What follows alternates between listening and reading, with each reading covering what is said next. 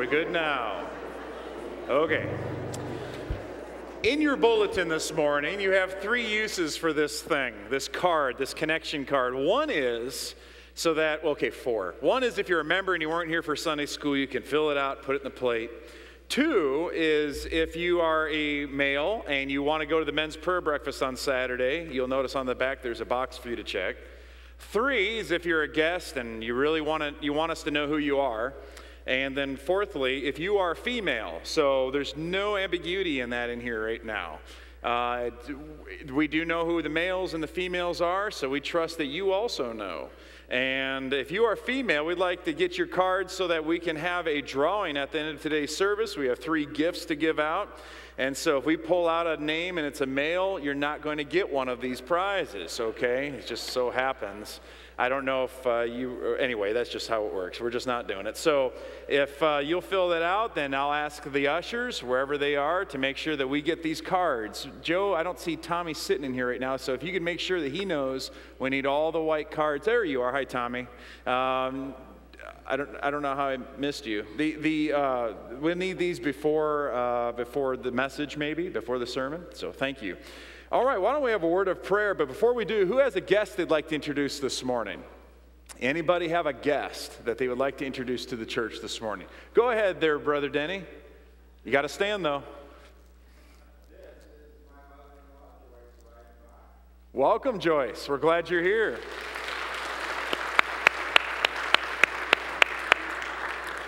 Anybody else? Yes, let's see in the back. Go ahead, Sam.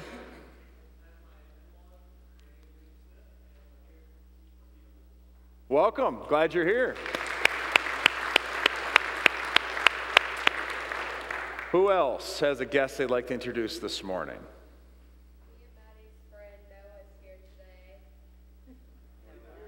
Say it again. We need.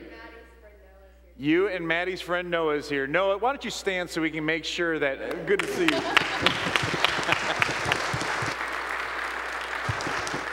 Who else has a guest they'd like to introduce? All right, for just a moment, choir, for just a moment, would you sit down? If you have, it looks like you have a front row there. And I'd like you, if you are a mother, I'd like for you to stand, please, so we can clap for you and thank God for you. Look at these, yes.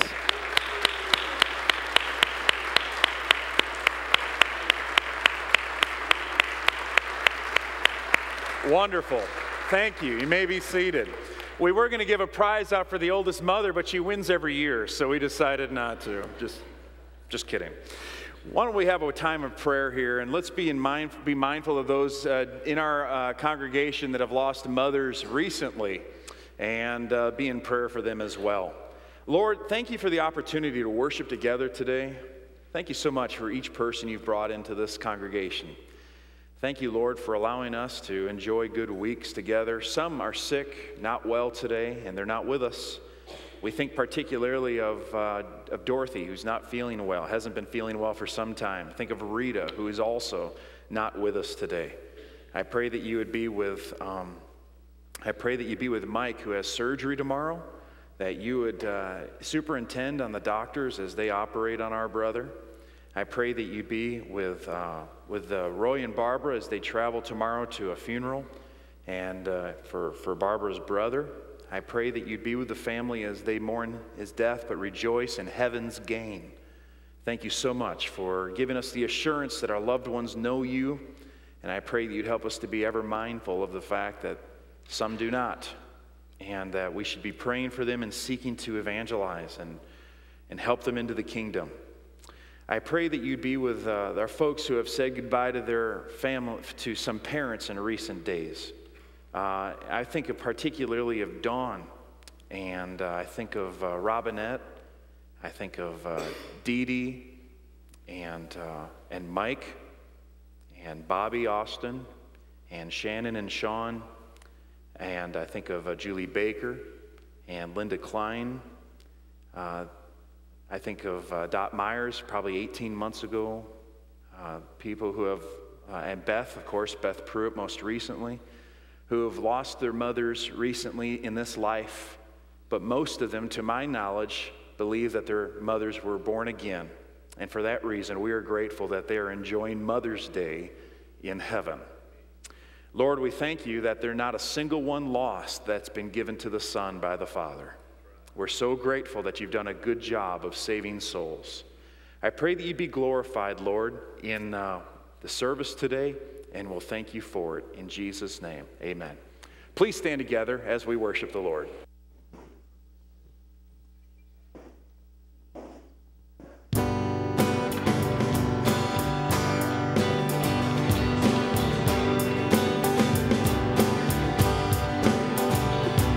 Standing on the promises of Christ my King, through eternal ages let his praises ring. Glory in the highest I will shout and sing. I'm standing on the promises of God. Standing on the promises that cannot fail. When the howling storms of doubt and fear assail, by the living word of God I shall prevail. I'm standing on the promises of God. Standing, standing, standing on the promises of God, my Savior. Standing, standing, standing on the promises of God. What a fellowship, what a joy divine, Leaning on the everlasting arms. what a blessedness, what a peace is mine, leaning on the everlasting arms. Leaning, Oh, leaning, safe and secure from all alarms. I'm leaning, leaning on the everlasting arms.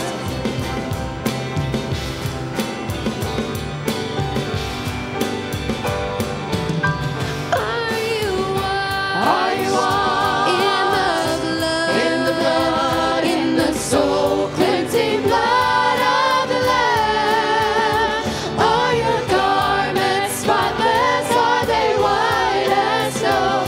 Are you washed in the blood of the Lamb? Yes, I'm standing, standing, standing on the promises of God, my Savior. Standing, standing, standing on the promises of God. Yes, I'm standing, standing, standing on the promises of God. Standing on the promises, standing on the promises.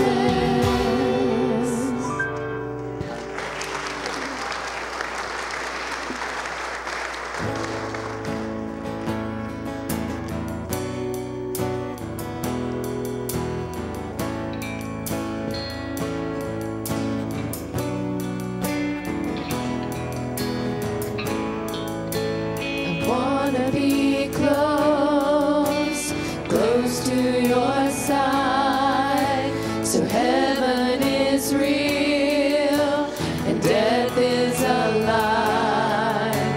I wanna hear voices of angels above, singing as one. Hallelujah. Holy, holy, God Almighty, the great I am, who is worthy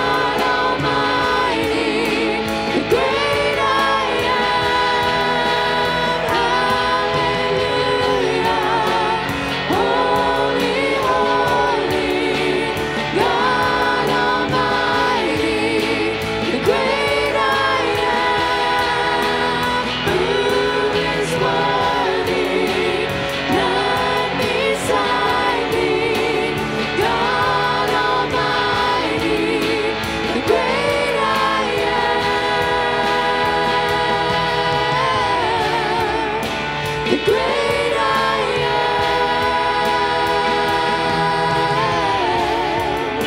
the great I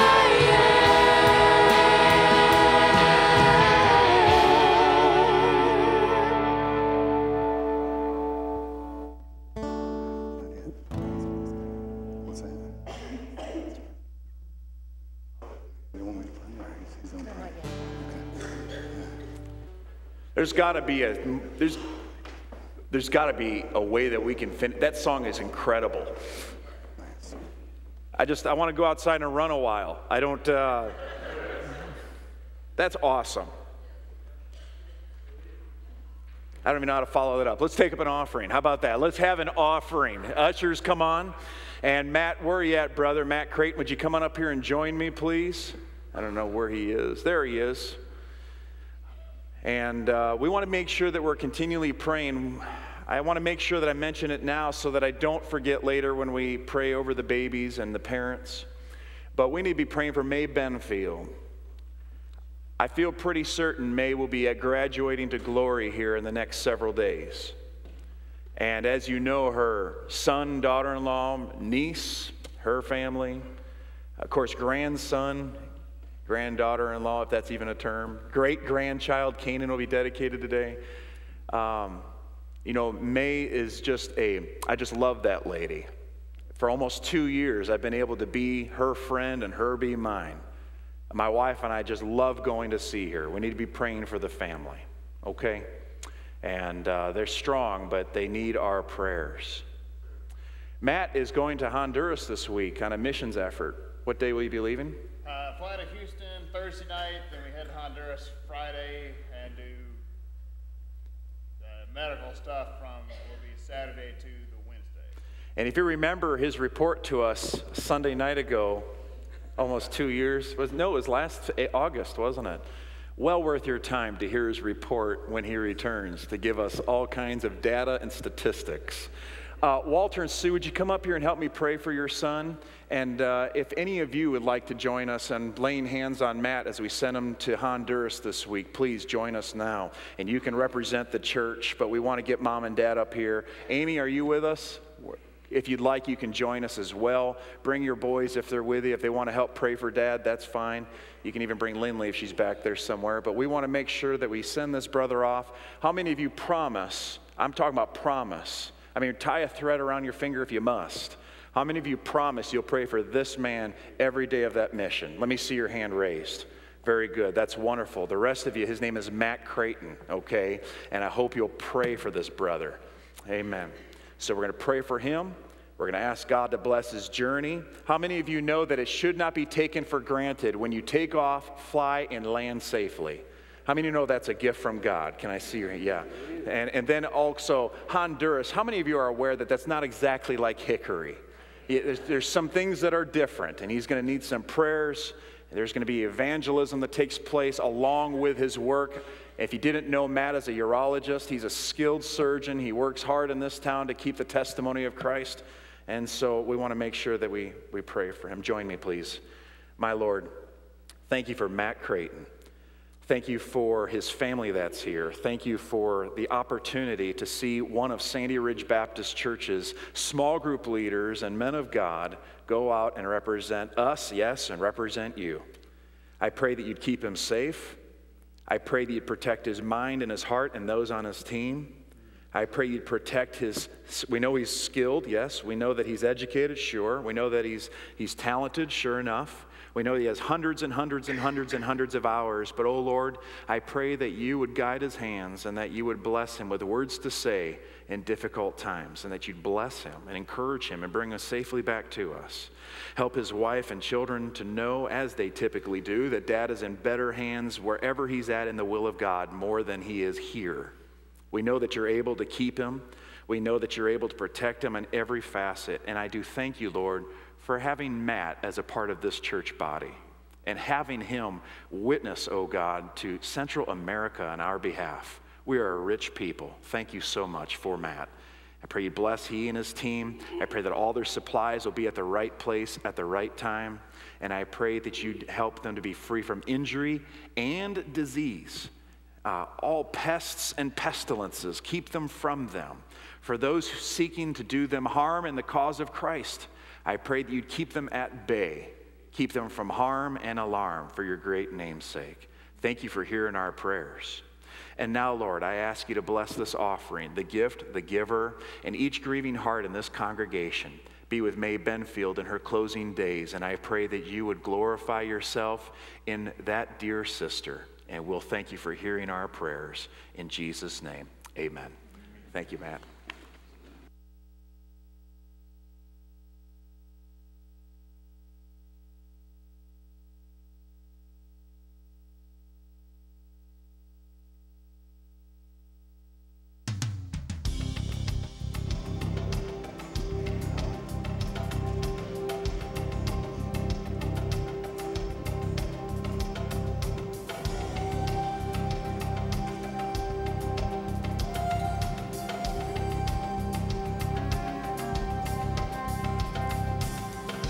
John saw a city that could not be hid. John saw a city, oh yes he did. John caught a glimpse of a golden throne. Tell me all about it, go right on. Around the throne he saw the crystal sea. There's got to be more, what will it be? I want to go to that city he saw, New Jerusalem. Jerusalem, I want to walk your streets that are golden, and I want to run where the angels have trod.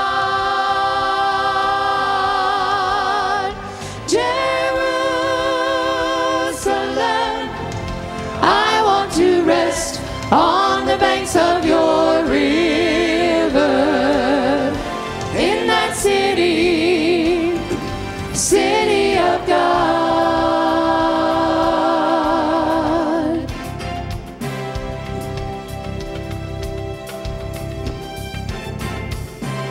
John saw the lion lay down by the lamb.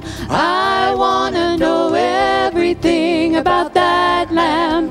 John saw the day, but he did not see night. The Lamb of God, well, he must be the light. He saw the saints worshiping the great I Am, crying, worthy, worthy is the Lamb. I want to go to that city he saw, New Jerusalem. Jerusalem, I want to walk your streets that are golden, and I want to run where the angels have trod. Jerusalem, I want to rest on the banks of your river, in that city, city of God.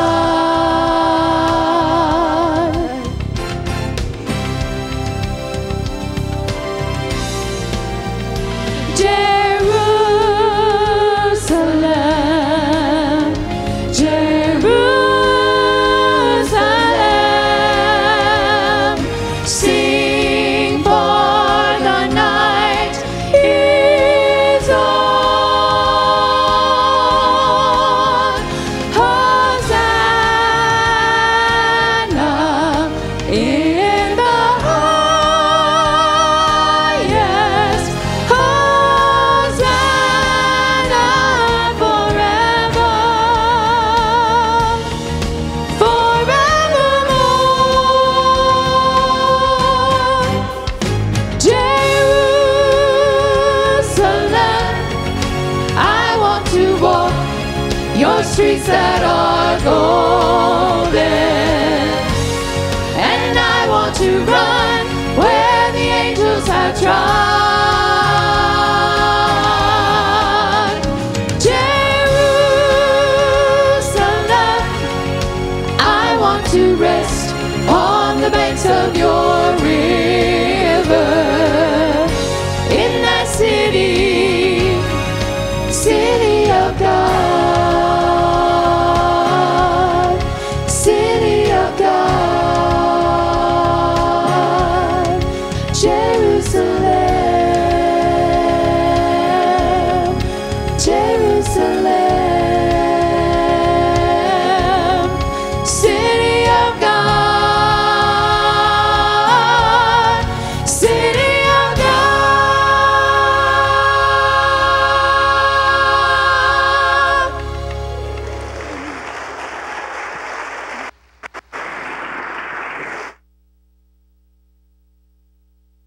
Dear Lord, we thank you so much for meeting us here this morning.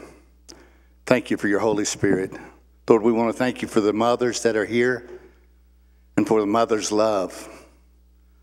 Lord, it's unbelievable to me that no matter how much a mother loves their children, you love us more. We thank you for that. Lord, we ask that you go with us the rest of the service, the remainder of the service, and that you would open up hearts and minds if there's anyone here that does not know you, that they come to know you today. Amen.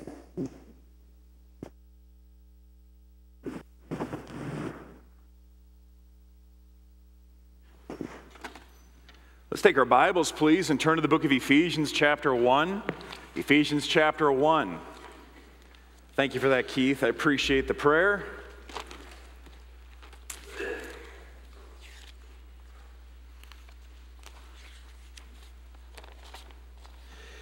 My wife and children and I, in 2007, had the misfortune of being stationed in Hawaii. And somehow, I can't remember what it was for. I know, just keep in prayers, we're still suffering from PTSD from our time in Hawaii. Very difficult at any time you want to drive out of the clouds to a beach. And so when someone said, you lived in Fayetteville 12 years, you've been to the beach yet? I said, I'm sorry. The beach here is a little different. I don't know if I'm qualified to be a beach snob, but in Hawaii, it's just a little different. And once you've been there, I remember Leah was, how old, Nikki, when we went to Sarasota for, I can't remember, she was maybe six or seven. And we walked over the crest of the beach there in Sarasota or Inglewood. And on the Gulf side of the peninsula, if you go at the wrong time of year, there's going to be lots of weeds and broken shells washed up on the beach. And Leah's used to Waianae or Waimea Bay on the north shore of Oahu. And we lived there almost a year and a half. And she's really excited, got the blow-up stuff on her arms, I think, if memory serves, got a towel ready, walks up over to the crest and says, "What is this?" That's kind of the opposite of what I hope to convey today. While we were in processing there in Hawaii, they make you go through all these organizations to help you be a strong Army family. And one of the things we picked up, it was a magnet that went on a refrigerator, and Bethany, our oldest, and I constantly made fun of it. It was 50 ways to praise a child. 50 ways to praise a child. So they're trying to get you to be pro-family and have a healthy family environment, which I am for. And there's a lot of ways on here you can praise your child. Dynamite, that's one of them, okay. Groovy, son, groovy. It's a little strange. Nice work. I knew you could do it. That's 50 ways to praise a child. 50 ways to praise a child. In other words, if you are struggling with finding other ways to say good job, then you have 49 other ideas. Far out. That seems a little dated. Maybe just a little dated. Far out might be something my mother would say. But that was smart. I mean, that's a little dated too. If you can go back to that show, that cop show. Anyways, we learned how to be creative in the way that we praise our kids. In Ephesians chapter 1, we're told for our purpose of being here. If you would please, look at verse 1. Paul, an apostle of Jesus Christ by the will of God. To the saints who are in Ephesus and faithful in Christ Jesus. Are you a saint this morning? Have you put your faith in the gospel? Well, then this is to you. If you've been born again, if Jesus is your Savior, then what we're reading is a letter to you, a letter to me. An apostle of Jesus Christ by the will of God to the saints who are in Ephesus and the faithful in Christ Jesus. So I will immediately admit that at first glance, this is just a letter to some saints that lived in another place at another time, and they are generally of another ethnicity. But the reality is this has been preserved for us so that you and I would benefit from it on this May 13th, 2018. I can't decide which shocks me more, the fact that it's May or the fact that it's 2018. But the reality is Here we read in verse 2, grace to you. You have received grace, peace from God. We talked about that last week. And from God our Father and the Lord Jesus Christ. Verse 3, blessed be the God and Father of our Lord Jesus Christ, who has blessed us with every spiritual blessing in the heavenly places in Christ. Now, you need to stop there and think to yourself, do I believe that? Do I believe that? Have I really been blessed with every spiritual blessing in heaven? Have I really? If so, I would like to know the nature of these blessings. Well, we've talked about that to some degree. Verse 4, here's one of the blessings. Just as he chose us in him before the foundation of the world, that we should be holy and without blame before him in love, having predestined us to adoption as sons by Jesus Christ to himself, according to the good pleasure of his will, here, to the praise of the glory of his grace. Or you might have a version that says, to the praise of his glorious grace. Maybe we should define a few terms here so that we don't get lost. Grace is unmerited favor. It is a favor done for us or done to us that we simply don't deserve. Does everyone understand that? Do we get that? Yes, we could put a handy little acronym up there, but I don't want us, for the help of God's riches at Christ's expense, forget that each word has a meaning. And not only does it have a denotation or a dictionary meaning, it has syntax. And what that is it means it has words that relate to it around it. And so we're not free to just say, God's been gracious to me, and then be done with it. No, we're students of the Word, and we inform what God has done for us in this grace. And so verse 6, to the praise of the glory of his grace, look here, by which he made us accepted in the beloved. Made us accepted is a phrase in the Greek that is only used twice in the entire New Testament. You say, why do you say it that way? Well, because translations in the English can be different. But I just want us to point out, please, that acceptation or being accepted, once again, can probably best be demonstrated if you've ever sold a book on Amazon. If you list a book today on Amazon.com, there's a strong chance that when you do, if it's a used book, you'll be able to select the condition of the book. Usually, you have several conditions to pick from. I'm thinking of 5. New, like new, very good, good, and acceptable. Then poor. In other words, acceptable is usually a term that we use when we're talking about something that has real shortcomings, but we'll take it. I've demonstrated it previously in here before as that some of you grade papers. You are professionals at grading papers, teaching, giving instruction, some in science, some in shop, some in history, some in math. You're great at what you do. And to be honest, if you made the student live up to your standard that you needed for your master's degree or your bachelor's degree, it would never be acceptable. But when they perform at a level that's decent for them, you say, I'll accept that. See, in this scripture, we have a real dilemma, and I'm going to keep saying it. In our culture today, brothers and sisters, we have this kind of two-step Christianity. Really, we should see ourselves as people who are being continually discipled all the way through the first time we hear the gospel, all the way through to when we believe the gospel, all the way up to when we have enough allegiance in our Lord to get baptized and join with his body and so forth, all the way up to when we wind up in heaven looking like we belong there. That is called discipleship. Discipleship is not step 2. Discipleship is the step. It is being called to follow Christ, and somewhere along the line, you put your faith in him to be saved. When we decide that there is a step called accepting Christ, we are saying that despite Jesus' shortcomings, I guess I'll follow him. When in reality, this verse says, he accepts us. Now, I think what's really important to point out here is that there's reasons why we are thankful for this. But first, before we do that, I need you to see how important this phrase is. You see in verse 6, to the praise of his glorious grace. And then you'll notice in verse number 12, it finishes with, those who first trusted in Christ should be to the praise of his glory. And then in verse 14, the end of the verse, until the redemption of the purchased possession to the praise of his glory. I think that you can agree with me, brothers and sisters. I think you can agree with me that if something is used once, we should probably take it seriously if God said it. If it's used twice, we should probably pay good attention. If it's used 3 times, it is negligent to not pay good attention. There's a lot of evidence in the New Testament that they wrote hymns and songs in the first century. One of them is probably found in 1 Corinthians 15, another one probably in Philippians 2. I think here in this passage we have an ancient hymn, and I'll tell you why.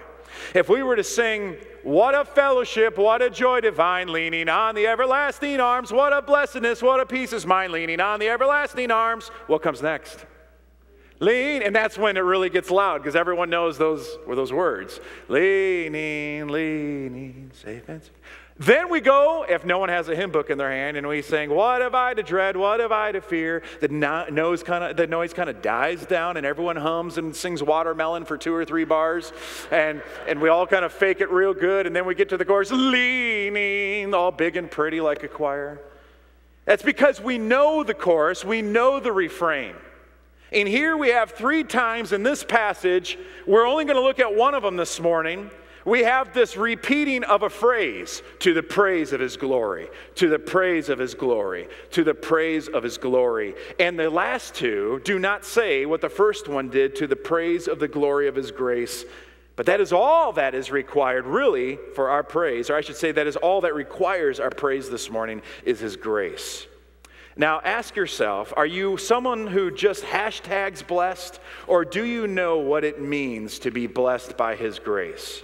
When was the last time, in other words, that you applied 50 ways to praise a child to God? Maybe last week, I think it was last Sunday night, we closed our worship service when I said, let's spend 3 minutes and you tell the Father what you think of him. I wonder if you have ever thought about how your morning prayer time can start with, "Father, looking out at that sun, you did a great job.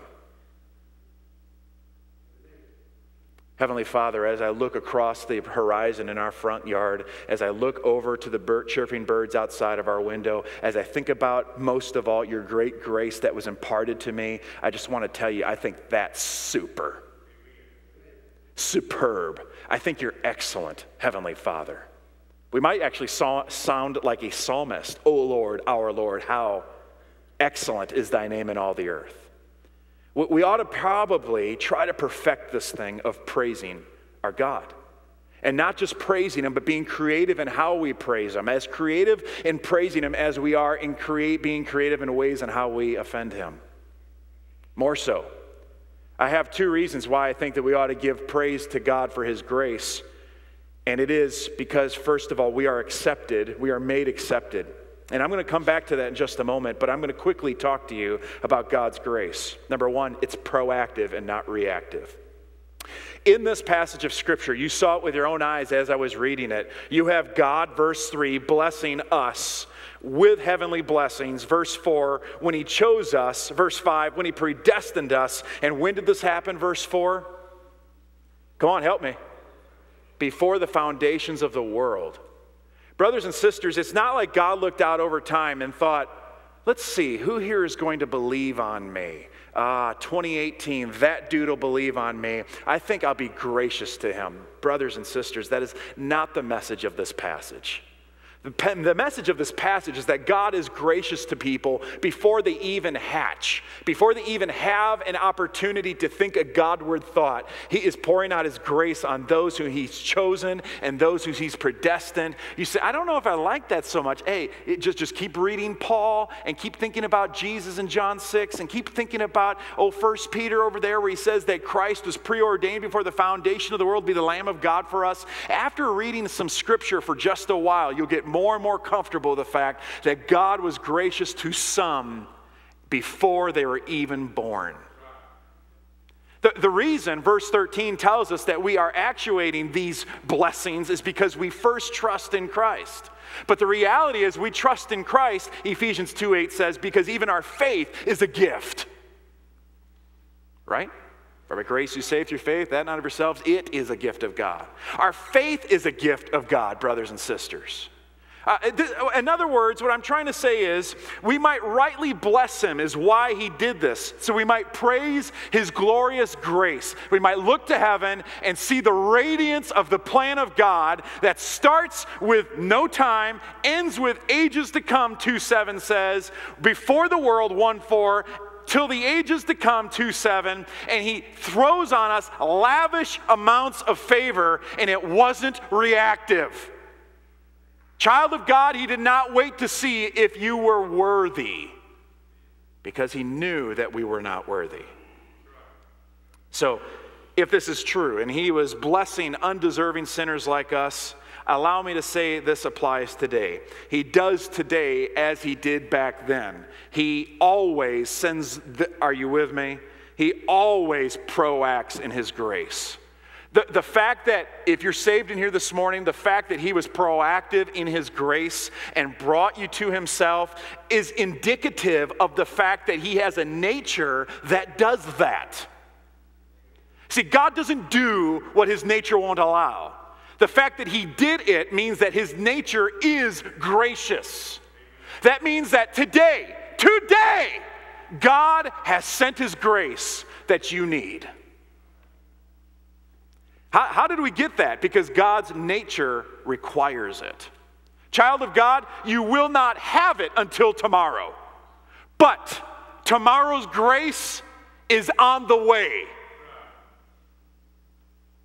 And it's been on the way for all of human history since before the world began. All that the Father gives, he has always given and always is in the act of giving. Grace is on the way today, and that is why we say, woo, good job! Because we praise his glorious grace. That's why we're not concerned about whether or not we seem too Pentecostal. Because this is not about whether or not we look Baptist. This is about whether or not we are doing what we were created to do. What an egotistical God. He put grace on us so that we would praise it. I would say that if anyone should be egotistical in human reasoning, it is God. And when I say egotistical, I'm using terms that we are familiar with. If I say that God is God-centered, that seems pretty obvious. But you should take great encouragement today to know that God is not reacting to your life. And why should he? He never has. He has not ever reacted to the sin curse. Read 1 Peter 1:20. Read Revelation 13:8, where it says he was the Lamb of God slain from the foundation of the world. Do you remember reading that? That means before there was a sin, there was a Savior. Before there was a tree, there was a Savior. Before there was an act of disobedience, there was a Savior. Before there was a garden, there was a Savior. That is our God. So everything that happens to us today does not happen, because that kind of implies happenstance.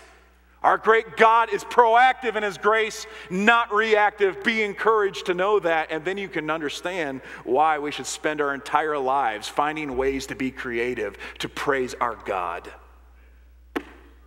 Second and lastly, we praise him for his offensive grace.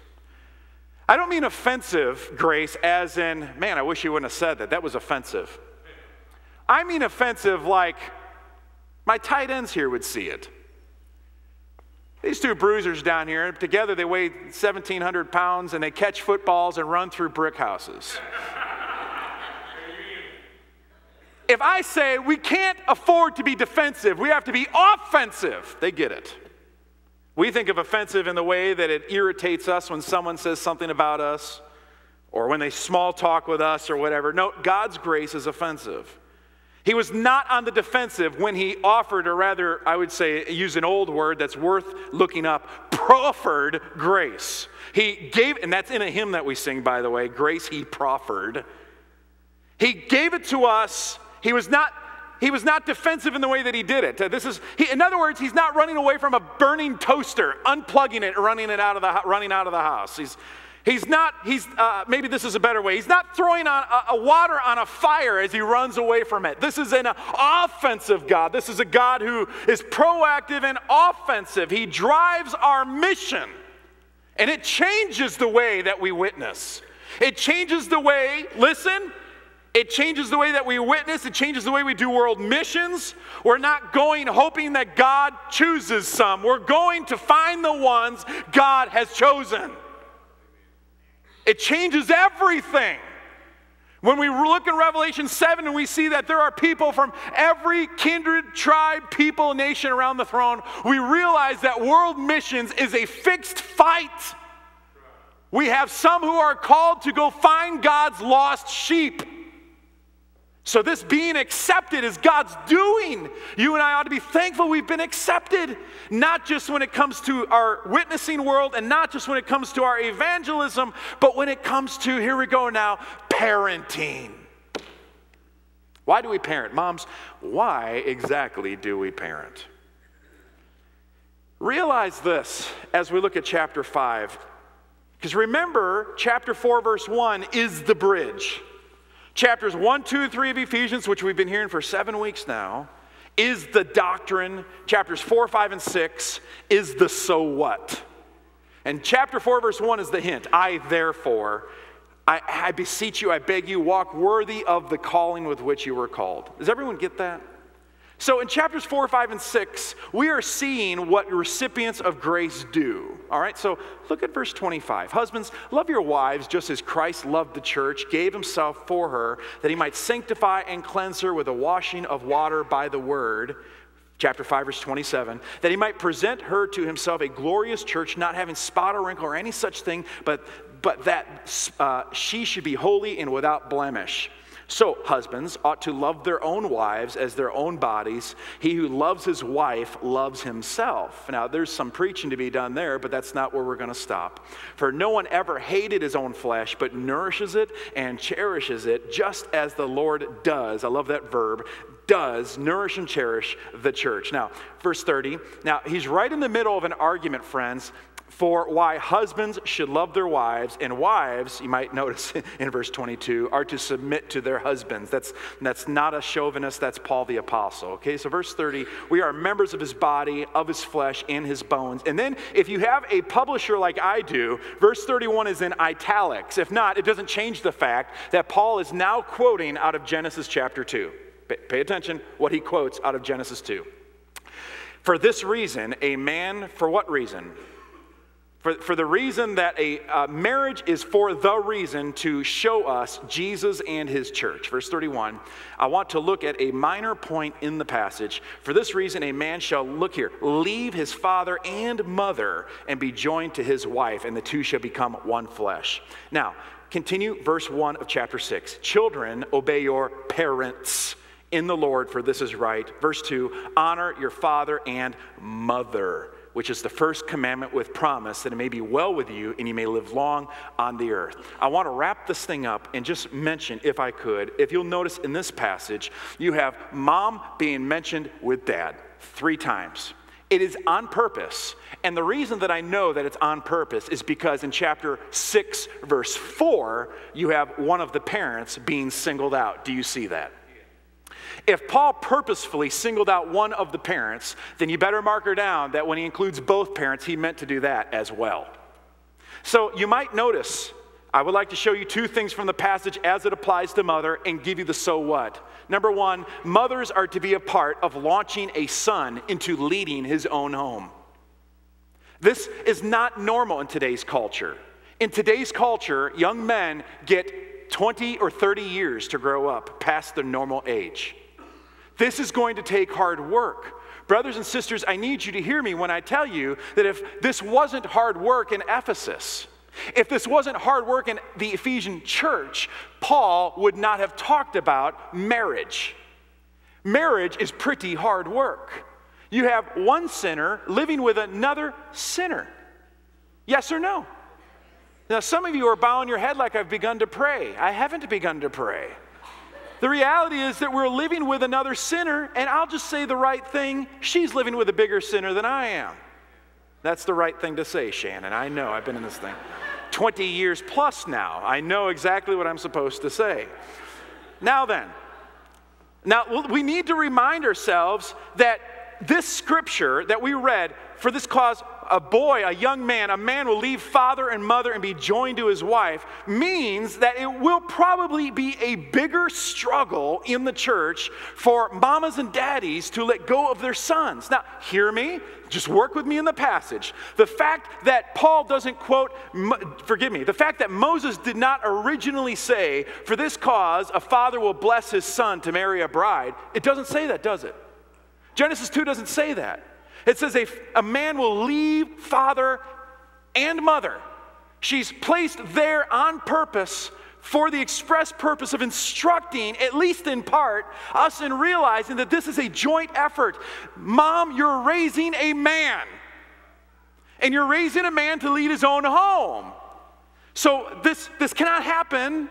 I'm sure there's no one in the room like this, but maybe there's this perpetual restraining of the young man from leading his own home. You need to know that this causes a lot of trouble in second-generation homes. Probably not in this church, but it does in my experience. How many of you have a mother-in-law? Well, then you probably know, at least in part, what I'm talking about. Probably your mother-in-law is perfect. I know the right thing to say. But remind yourself that a son will treat his wife how he treats his mother. And that is why it's important for us to note that it is an instruction to the mother, at least in part, as much as it is to the father, to expect young man to leave and cleave to a wife. Isn't it interesting? He doesn't talk about a woman leaving her parents because for some reason that seems like it will happen without even mentioning it. But here we have an understanding, and it's counterintuitive to me.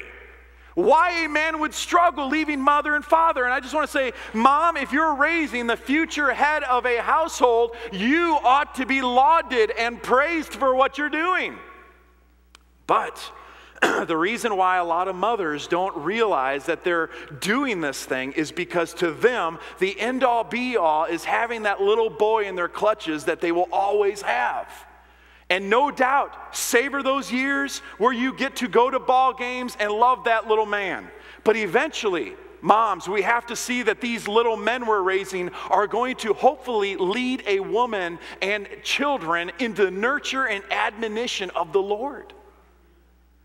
Now, I know some of you are going to be tempted to be frustrated with me because I'm not addressing single-parent homes. Allow me to do that quickly and say that is exactly why churches ought to be coming to the aid of single mothers.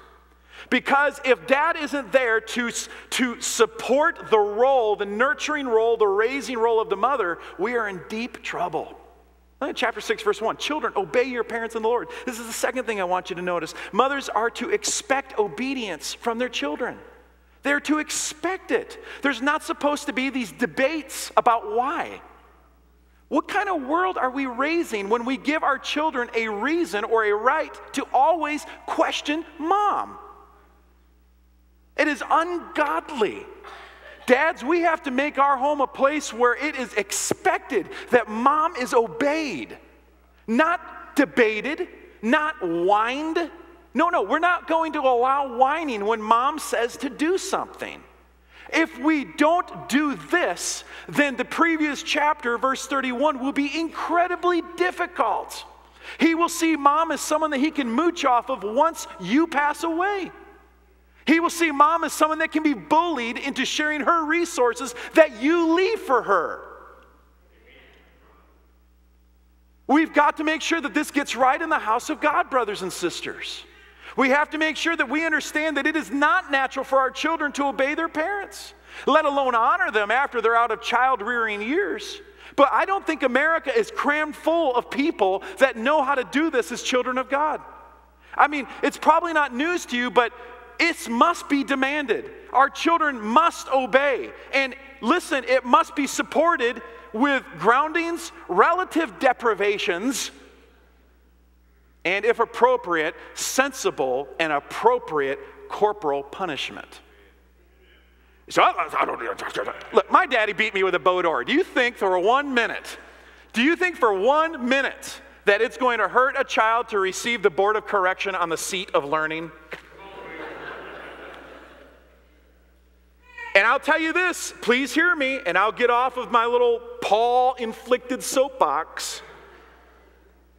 A young man or woman who struggles with obeying their mother will expect coddling from their teachers and law enforcement and judges and bosses.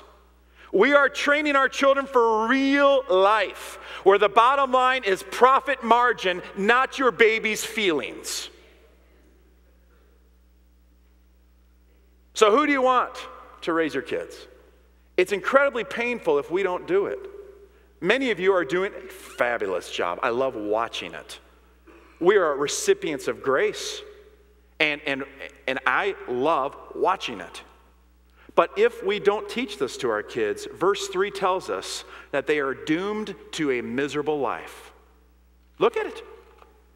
The idea, the opposite, is that if they don't honor their father and mother, it will not be well with them, and they will not live long on the earth.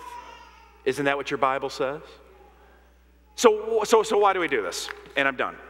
Why do we do this? This is so important. You've got to see this. The reason we do this is not for the purposes that often get pushed on mothers. Let me see if we can make sure that we all get this. Mom, if anyone needs Ephesians 1:6 this morning, it's you. If anyone needs it on Mother's Day, please hear me. Fine, close your Bibles, unwrap your candy, but listen. If anyone needs Ephesians 1:6 this morning, it is Mom. Because Mom wants the babies to keep calling when they leave the house. Mom wants the babies to call when they're at college. Nothing wrong with that. Mom wants the children to always call them first. Nothing wrong with that. But oftentimes, Mom, if we don't believe what Ephesians 1:6 says about us, we won't do Ephesians 5:31 and Ephesians 6:1. Here's why. We so badly want to be accepted by our kids. The reality is that we spend our time making parental choices because we want our children to accept us. When the Word of God says that we do what we do with our children because He has already accepted us. Ephesians 1:6 says God has accepted us through His grace, and we therefore give thanks to Him for the glory or the radiance or the splendor of His grace. Brothers and sisters, what this means is that if Mom does not have a secure view of how God views her, she will continue to acquiesce, or how do we say, capitulate on hard parenting decisions because she so badly wants Junior or Sally, to come back and always accept them and think of them as a great parent. And if we're not careful, this will lead to something even worse. Is everyone still listening with me? If we're not careful, this will lead to something worse. It will lead to idolatry. We will ask our children to give us something that only God has provided: acceptance. And if we put our children in a place where they have to provide for us what only God can provide, that, my friends, is crafting a God of our own choosing. So when we don't believe what God says about us, we are crafting a God that we want. We name them because they're our children. They give us the adoration that we're aching for. They give us the acceptance we're aching for. They give us the drive we're hoping that they get. If they perform well, we feel like great parents. And don't I look like a great parent? If I stink at everything else, at least I'm a great parent. Why? Because my kid is great. But if my kid messes up and I take all of my value, not out of what God has accepted in me and what God has done for me in Christ, but I see all my value in how well of a kid I raise, then if they fall from that pedestal, my God has fallen from that pedestal because they were the one that brought me a feeling of acceptance. I'm asking my children to do what only God can do. And if I see that happening, I see brother so-and-so doesn't have the respect and honor of his kids. Sister so-and-so is grieved that her children are not following Christ. And I don't want that happening to me. I don't want to be known as the preacher that lost his kids to the world. And so I start doing things so that my kids love me and love my religion and love my wife and love my home. And before you know it, I only want what God alone can give me: acceptance. Moms, it is really important that you know how great our God is and how great His grace is and how highly He thinks of you. Child of God, you can get no more promoted than in Christ. May the Lord bless us. May the Lord bless His word. My Lord, I pray that you would encourage us today as we consider the word of God. The men will get their opportunity in a month to hear a specialized message. I'm so thankful that you made it easy on us through the Apostle Paul. Lord, I would ask you, please, here and now, I would ask you to encourage mothers in this room to know that their value does not come from their adult children thinking that they're heroes.